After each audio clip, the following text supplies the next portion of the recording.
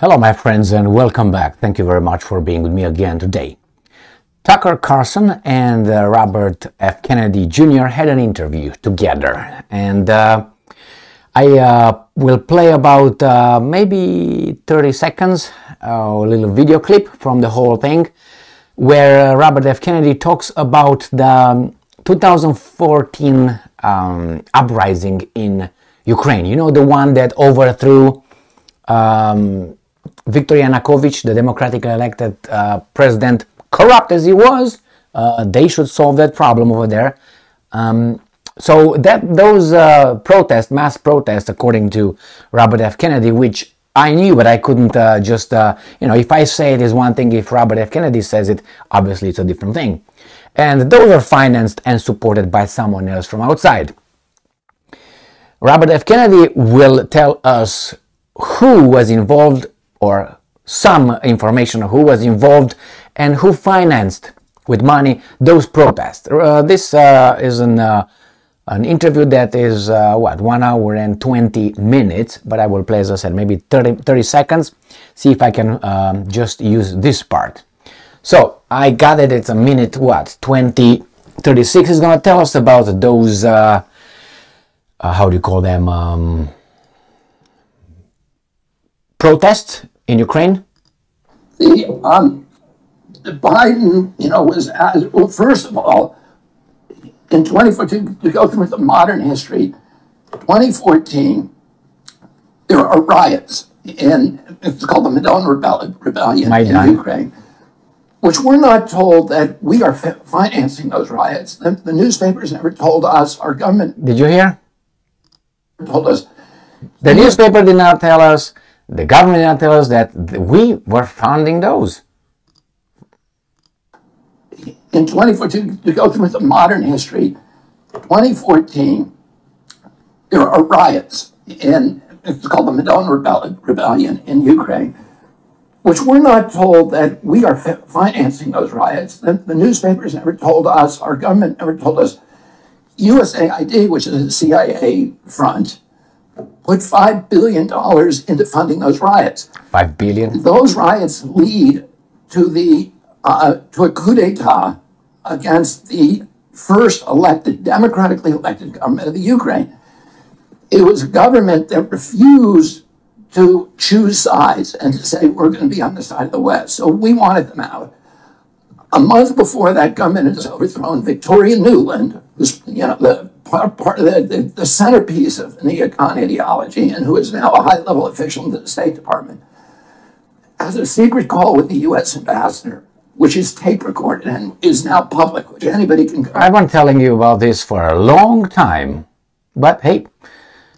Look up where she is picking the new cabinet for the Ukraine, which is which is a U.S. Western cabinet. So they're picking the new government a month before the old government is overthrown. Is that how democracy? Is that democracy when Victoria Nuland picks her government? Well, that's the point. Is USAID doesn't really do, and the CIA don't do democracy. The CIA has overthrown, I think, 83 governments between 1947 and 1997. That's a third of the governments on Earth, and most of them were democracies.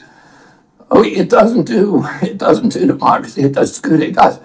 So then, to put the rest of this history, and we put in a Western government. Everybody says, well, the Russians started this by invading Crimea.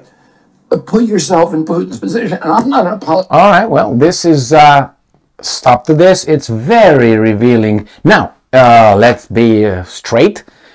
It doesn't mean that if Robert F. Kennedy says, the sky is, yellow, the sky is yellow. You have to look at it, you have to analyze it and figure out yourself if it's yellow or not. So I'm not here putting a honor medal of genius that, hey, I told you that. See, Robert F. Kennedy says it himself. Well, like what? He's the pinnacle or the absolute truth? No, but these things are well known. Who doesn't know them is either don't want to know it or simply, didn't look deep enough. And it's not really, you're 2 clicks away. You're 2 clicks away. So the point is that he makes, and the whole, I watched the whole interview. He says, he being Robert F. Kennedy, says certain things that A lot of people know it.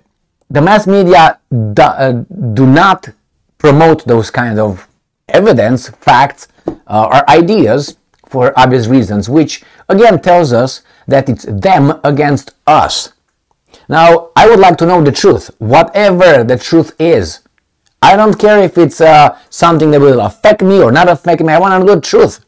If without knowing the truth, or at least what's going on, closer to how much I'm allowed to know. I would like to know everything. Obviously, I can't. But like this, these guys are against me knowing something, and then they ask for my vote and my support to finance something that I don't know anything, or the truth is hidden by the same guys. This is what's going on. These guys give us a narrative, and then they ask for our support of the narrative. But the narrative is very incomplete, and a lot of truths are just and information just pushed to the side. Now, this guy comes out, and there's many others that have influence, many other people who are wealthy, important people, very well positioned, but they don't speak up or out. Anyway, my friends, he talks here about, also in this interview, about how, in his assessment, how we got to Ukraine war, or the war between NATO and Russia, and he's telling the other side, I would say, completes the narrative, or at least adjusts the narrative from that, all bad, to, well, it's not quite like that. Maybe there's some guilt on this side too, And nevertheless, this is the reason why I like, to a certain extent, Robert F. Kennedy. And he knows a few things. I don't think that Viktor Yanukovych was the first democratically elected president of Ukraine, but I think in 2010 or something. So I know there were some others before. I don't know the ups and downs for those elections, how they were conducted. I know it was a problem in 2014 when the Supreme Court came in about some irregularities. But nevertheless, he says all and nothing many times, which I disagree with. You always see, I make the same mistake. Always leave a little door if you're not 100% certain. So anyway, very good to listen to this guy. And this is from Twitter.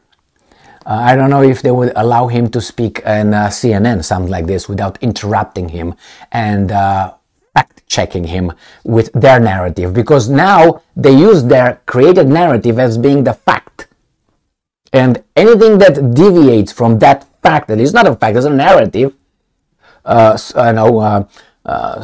spoken too many times becomes reality, then they compare each and every other statement to that narrative as that's the truth. And that's not the truth, it's a narrative. So if you come and say, wait a second, it was like this, say, no, let's fact check it with this narrative. But it's not the narrative, you don't own the narrative. The narrative is completed with information, with more information, with knowledge. That's how you create whatever happened. So this kind of conversation, not allowed in certain mainstream media, let's put it this way. So, this is it. Thank you very much for being with me again today. Stay strong, stay smart, look for the truth, and be just.